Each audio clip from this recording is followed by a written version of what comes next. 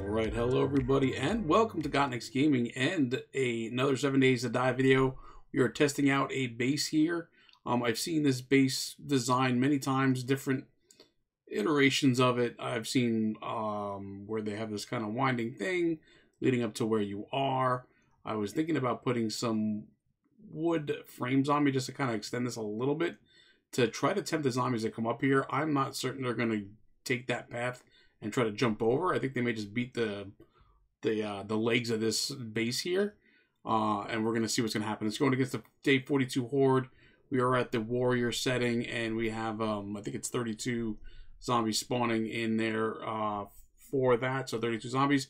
And yeah, so just like normal. We're going to be starting up a new series soon, too, for 7 Days to Die. It's going to be called The Wanderer. We're still going to do the mall series. It's going to be mostly an update type of series where we're updating where we're at, probably doing a couple of days at a time to keep it more interesting, I guess is the word for it. But then we're going to be doing a new Wanderer series too, and I'll talk about the rules for that when I start that series up. Something I want to try, something I've been thinking about for a while now and trying to plan out. So that's coming soon too. We've been doing some Space Engineers.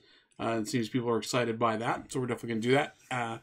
As well, we're going to keep up on that. But right now, let us get into the Day 42 Horde and see how this base stands up. Alright, so here we are. We're getting close to the bell. Let's get our weapons loaded here and ready to go. I should have more than enough ammo here for this. I added some Molotov cocktails and some pipe bombs. You can see here, Molotovs and then the pipe bombs. Hopefully, I do not blow myself up in the process, but you never know. Anything is possible, right? As I say, I only have the helmet light mod on here. I did not lay down any torches. I don't think we're going to have an issue seeing things, though, to be completely honest with you. We're probably going to start off with this guy here. We have the rad remover on it, and I also have the other mod on it as well, which gives us the drum magazine. So it gives us a lot more ammo in that, so we don't have to reload so often. And I did add the bandolier mod as well to my guy so that he can have a quicker reload time as well. It kind of helps him reload faster. So we're going to see what happens. And the bell is about to, the Horde bell is about to ring, not the midnight bell, but the Horde bell is about to ring. So hopefully they don't tear this base down and I have to run again for 4.5 hours. Anyway, here we go. I put down these wood frames, hoping that they will come from that direction. They'll try to come up that way. I already see a demolisher. That is not a good sign, but he's coming up the ramp there, and they're having trouble with that ramp. Okay. So they may quickly abandon that to try to get to me in a different way. Here comes the birds. I knew they'd be coming. Get rid of him. Ooh. We got spitters down here somewhere. And they're coming from all over the place. There you go, finally. They're coming up. They are coming up. And they are going for the base. They are going for the legs of the base here. As I thought they would. There's a demolisher right down there. Try to kill him before he blows up. Nope. That wasn't going to happen. More demolishers, and there goes that. So they'll be beating on the legs of this in no time, and we can't let that demolisher blow up on us, otherwise we got problems. Wow. Okay. Yep, there he goes, and he took out half this base. That's fantastic. Took out all them spikes down there. Holy shit, folks! We're already in deep shit. I'm glad I gave this base some decent structure, but it's gonna fall soon. There's no doubt about what's gonna happen. It's gonna fall pretty soon. I have to hold on to those Molotov cocktails because it's not gonna do us any good from here with the bars. I'm glad I put these iron bars in the way I did, so I can just kind of shoot down on them. I do have the rad remover, so oh, there goes, and the base falls, and we're running. Take him out. Oh! We thought we had enough ammo in there to take on Big Mama, but we don't. So even before midnight, the base falls again. Not a very good design. They took it down pretty quickly, especially with the demolishers there. It's not something that's going to stand up to a day 42 Horde with the game level that we have. And demolishers coming after us. What the hell hit us?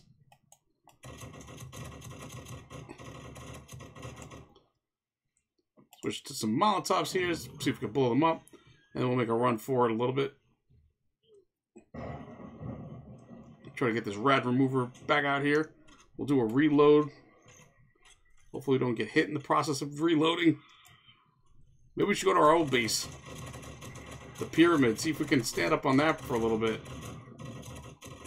All that spit that's coming at us, we're going to be dead soon too if we don't do something.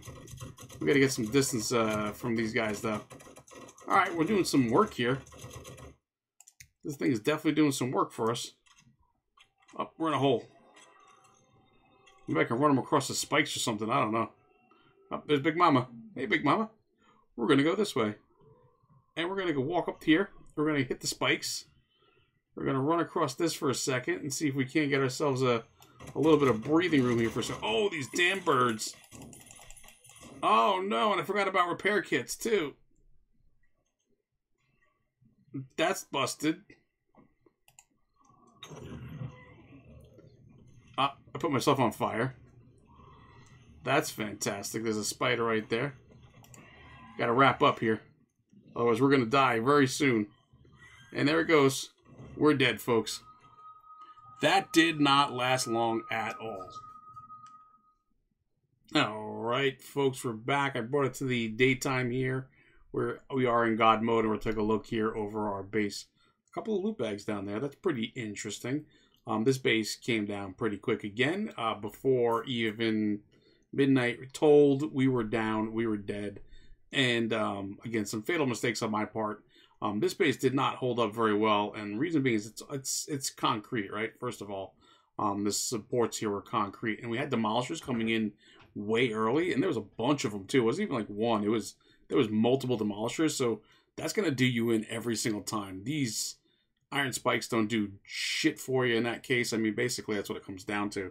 And they were starting to get the concept of the ramp. The ramp might have been maybe needed to be done a little bit better for them to kind of get up it, but they definitely wanted to take that route, except for like that demolisher. I shot him and didn't kill him in time, and he wound up blowing up and taking out a major portion of the support there.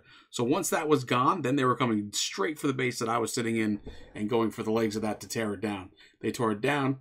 I was able to get on the run for a little bit and kind of get away for a little while, but not for very long. And with all the cops spitting and everything else, I wasn't even able to really, do much. And I tried to get my bandages out and everything else, and it just wasn't working out the way it was. Those birds did not help either. I'd never do well against the birds. It's just one of those things. I'm terrible with birds. I'm terrible with dogs. Not very good at fighting the zombies, clearly. I was taking them out for a while there. I was doing actually pretty good. This is some freaking fantastic loot, by the way. I was doing pretty good for a little bit. All these effing birds. There's a whole bunch of them right here that I took down. I took down a bunch of them myself. I don't think I took down all of those. I think they just died from when I died or whatever. But, I mean, all in all, I mean, I probably could have done a hell of a lot better. I definitely could have done a hell of a lot better as far as that goes. But those demolishers are just kind of wasn't what I was expecting, and they just kind of took me out right away. There's two of them that blew up. One right underneath the base that I was standing in, and then one right over here, which kind of destroyed the idea of them pathing to me that way. Even with the wood frames there, like I thought I was going to kind of trick them into coming that way. I didn't even get a chance to use like these pipe bombs or even a couple of Molotovs. Probably could have done better with the Molotovs when I had the crowds behind me. And then, of course, I forgot to, again, get myself some repair kits. And this thing died on me and get the click. Love the click. Click is always going to do you in. But anyway, that's going to do it for this one. Nice, short, sweet. That is what it is. We're going to, move on to another base. In my next one, I'm thinking of doing something that I saw on Jawoodle. I'm not sure if anybody here follows Jawoodle. He's actually pretty big YouTuber. Good subscriber base, great subscriber base. And he does a lot of these like types of bases and everything else and tests them out. I want to test one of his away from keyboard bases. He calls it an AFK base. and I want to test it out on a day 42 Horde to see if I can survive with it. And again, he says it's designed for people who are just like, you know, walk away from the keyboard, and that sounds like something for me, especially with the way I fight, as you can see. But you know, it is what it is. Oh, and I set myself on fire on top of it too, because I threw that thing too close to myself. And there goes the fire. Set it on fire, folks, and that's it. That's what we're gonna do for this one. See you in the next one. Bye bye now.